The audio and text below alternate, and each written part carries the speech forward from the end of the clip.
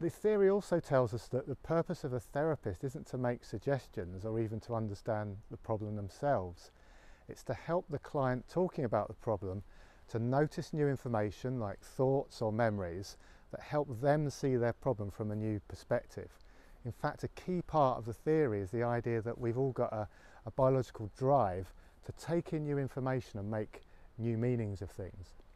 And in the new research in Curtin, we're going to be testing this in virtual reality. We're also going to be testing the applications, and this includes an artificial therapist on your smartphone called Milo. It includes a very brief online stress management program which delivered remotely through video conferencing.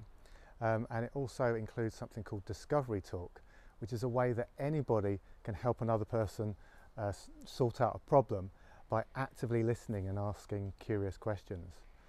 So in sum, consciousness can be explained in everyday terms.